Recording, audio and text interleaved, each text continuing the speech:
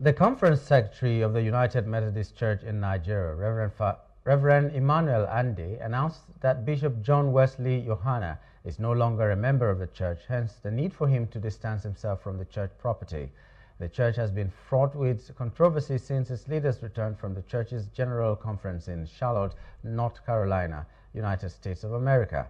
The controversy followed the alleged adoption of same-sex marriage by some factions in the church, which the Nigerian branch described as unethical.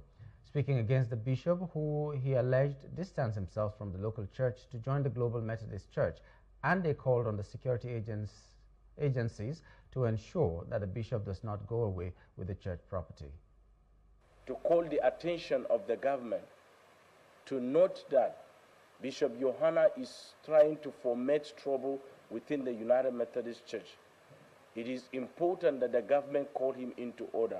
It is important that the government should ask Bishop Yohanna to step aside since he has joined a new denomination, and allow members of the United Methodist Church who want to stay in the United Methodist Church to do their own work.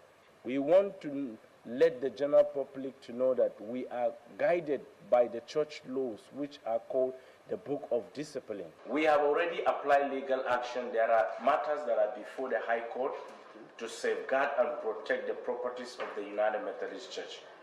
And that matter is calling for an order that will restrain the bishop, the trustee, and every person that wants to leave the United Methodist Church from tampering with the properties of the United Methodist Church. We are peace-loving people. That is why we venture into legal action. We don't take arms, we don't take knives, we don't take cutlass in our hands.